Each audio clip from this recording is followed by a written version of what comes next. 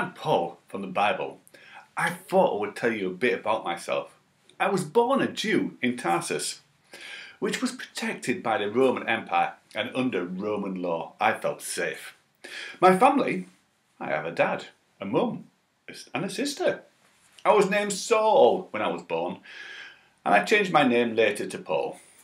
And my father was a tent maker, an honest living. I went to school in a synagogue. I was in Jerusalem. I was about 12 years old, I think. In fact, I was just like you. And I just wanted to play. I just wanted to have fun. However, I was taught by the great teacher, Gamaliel.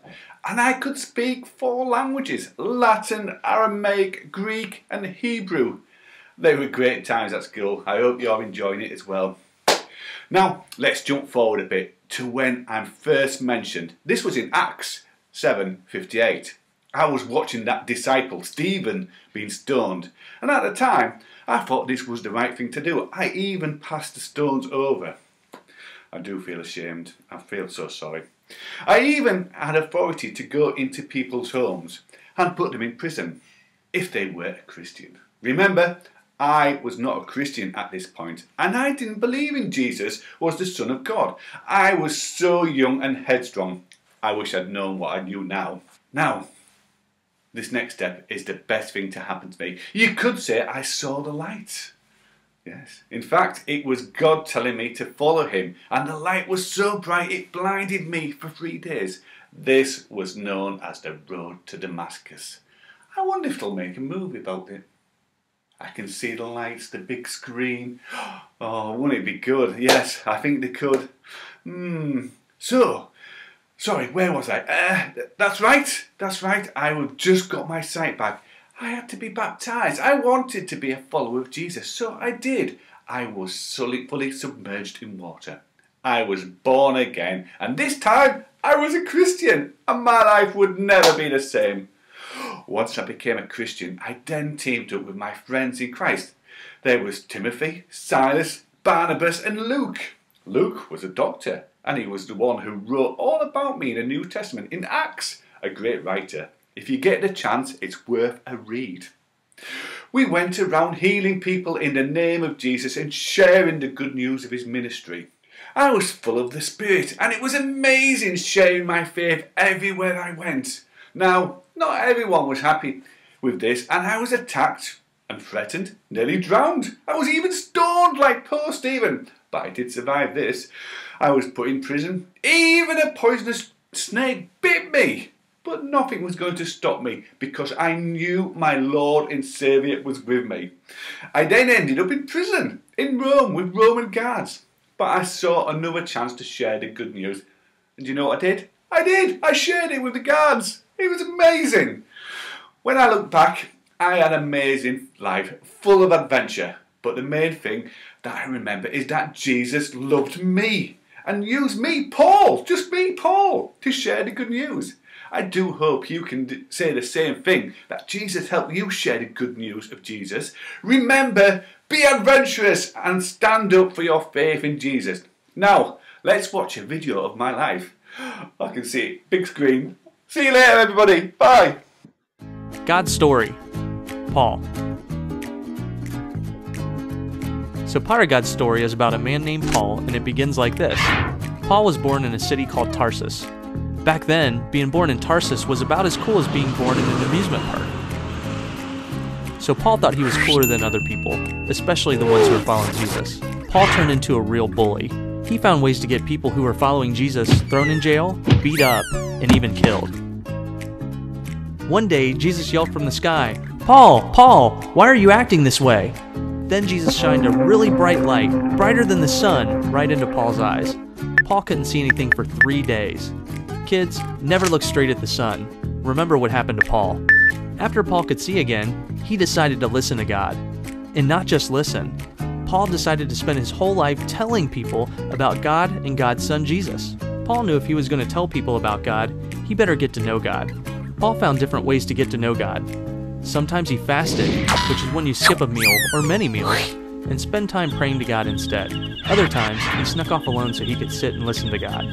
Paul said getting to know God was like training to run a big race. Sometimes training for a race takes work, especially if you want to win. Just like it can sometimes take hard work to fast or sit quietly and listen to God. But for Paul, knowing God was way better than winning first place, even if the prize is $1 billion. Once Paul knew God, he was so excited that he wanted to tell everyone, even people he didn't know.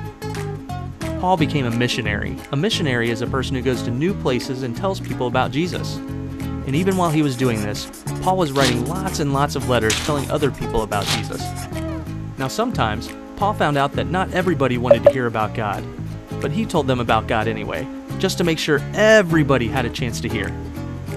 Have you ever tried talking to somebody when they weren't listening to you? The people started getting really mad at Paul when he talked. They threw rocks at him, beat him up, put him in jail, and even tried to get rid of him completely. Guess what Paul did? He said he'd be happy to go to jail, get beat up, and even die if it means more people know about Jesus. Well, God was with Paul when he was getting beat up and put in jail. One night, God even sent an earthquake to open the doors of the jail so Paul could be free. But instead of escaping, Paul stayed to tell the prison guard about Jesus. Later on, Paul was sent to a bigger city with a bigger jail. To get there, he had to take a boat. During hurricane season, one of the storms hit Paul's boat and it got shipwrecked. Sorry. So he had to swim all the way to a nearby island. Picture swimming in the North Pole with penguins. That's how cold Paul was. But as soon as he saw there were people living on the island, what do you think he did? Yep, he taught them about Jesus. Paul never stopped telling people about Jesus and how Jesus loves everyone and wants to help them stop doing wrong things and teach them how to know him. He got put in jail at least 4 times, was shipwrecked 3 times, and was even bitten by a poisonous snake. But Paul didn't care what happened. He was so happy knowing God that he just wanted everybody else to know God too. And that's the story of Paul. So in case you missed it, here's the quick version. Paul was a bully who didn't follow God. God blinded him for 3 days. Then Paul believed in God, and he spent time getting to know God.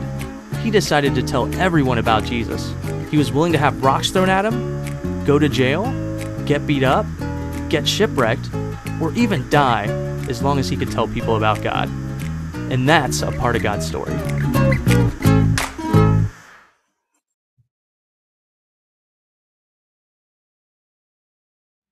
So what we need for the spinner is some colouring pens, some string, some card, some paper, scissors and some glue. We also need something round to cut out the shape. I'm going to use a vase and I'll use the top of it. Step 1. Step 2. We are now going to cut a round circle out of the card and I'm going to use my vase as a template.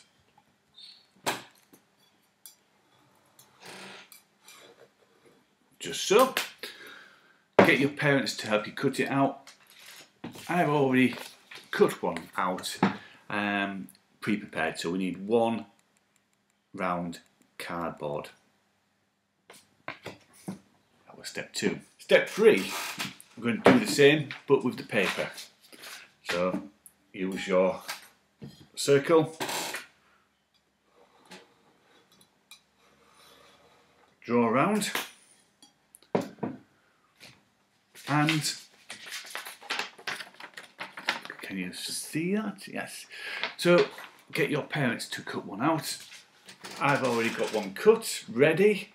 But remember, this time we need 2 to cover the cardboard back in front.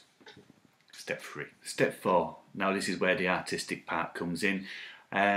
Hopefully you will have your cut out piece of paper and then you can start to colour it in. Because don't forget it's going to spin, so we need to make something which looks fabulous. And I've gone for like a rainbow colours with a heart in the middle for God's love in the middle.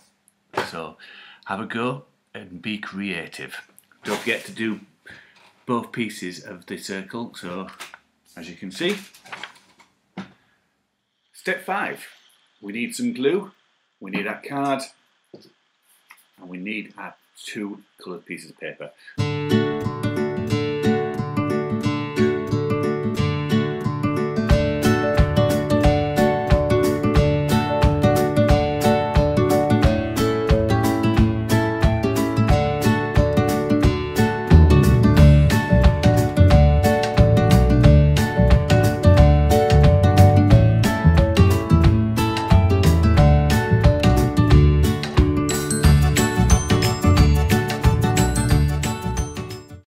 5 complete. We have now got the coloured pieces of paper on both sides of our cardboard. Step 5. Step 6. Once it's dried, we need to make 2 holes. Now, it needs to be either side of the centre. Well, I'm going to do it either side of my heart. So I've got a sharp stick, which, if it works correctly, I can actually push it through. You might want your parents to do it with you. So there's one, as you can see.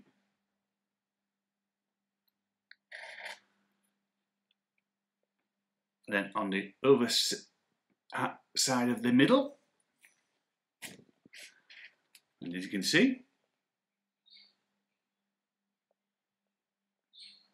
so step 6, step 7, cut a length of string, I'd say just over 1 metre long, and start to thread it through the holes. So I've got one through the hole, so I'm going to thread it through the other hole.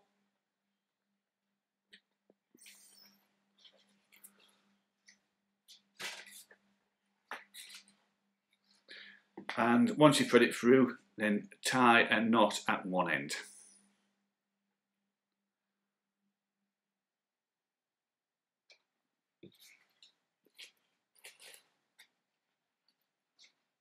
So as you can see, you've got a piece of string going all the way through our spinner. And that's it really, apart from, let's see if it works. That is the final step. Right, the big reveal, let's see if it works. So what we need to do is get it to spin, is we have to wind it up. So the easiest way to wind it up is like this. And once you're happy that it's wound up nice and tight, you then pull it tight and you can see it spins. And by loosening it and tightening it, it will actually spin it again.